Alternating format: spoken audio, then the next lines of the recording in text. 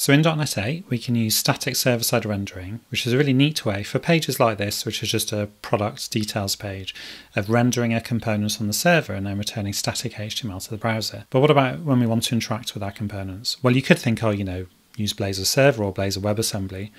But even with static server-side rendering, we can get some interactivity by using forms. So here, for example, I've got a form, which is the add to cart form. And the idea is that when someone clicks this button, it's going to add the item to the cart and then show them how many they've got in their cart underneath. Now this is working. So if I click that, you can see that that's gone up to 2 in the cart. And in terms of how that's implemented, well, it's just a form. So we have a form here in our code. This is going to be a post and it's got a name, which is important for this to work with Blazor. And then when we submit, we're going to call this add to cart method. In terms of the UI itself, we've got a bit of logic here that we'll look at in a moment. But if we look at that add to cart method, what you'll notice we're doing here is we're adding it to the cart and then we're setting this boolean, adding cart to true. We're then delaying for a second before we set that boolean to false. And then we're just doing an optimistic update of the quantity in cart field just so that we can update the UI very quickly and say, there's this number now in the cart.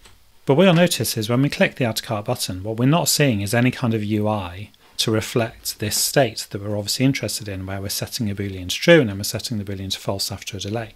And if you look at our markup here, it seems like we are expecting to see different UI. So if the adding to cart boolean is set to true, we should see a loader. And once that's false again, we should see our add to cart button. So the one thing is that we're not seeing that reflected in the UI.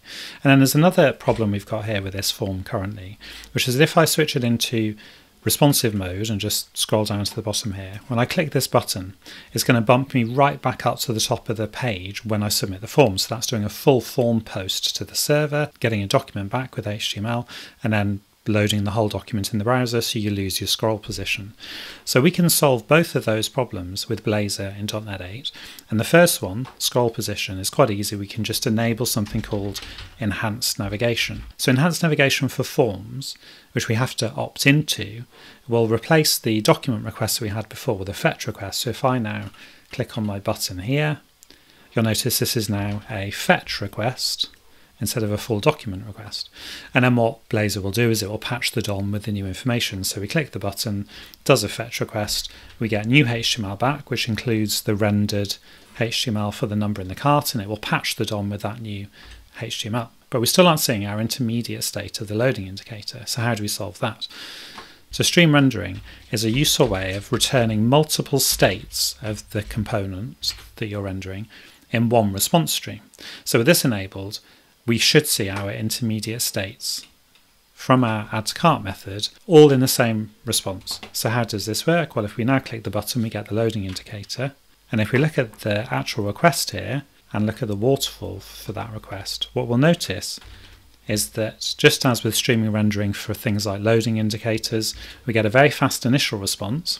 Over a period of 1 second, our intermediate states where we're delaying and then setting a boolean and the components re-rendering and then we're setting the boolean to false and the components re-rendering again.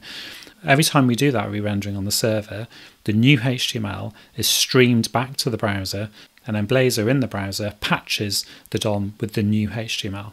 So the result is that we get a really nice responsive user interface. We're seeing a loading indicator when they click the add to cart button. We're not losing our scroll position, but we're still using static server-side rendering, just with a little bit of enhancement from Blazor with its blazor.web.js file running in the browser to smooth the edges and to give us a more spa-like user experience.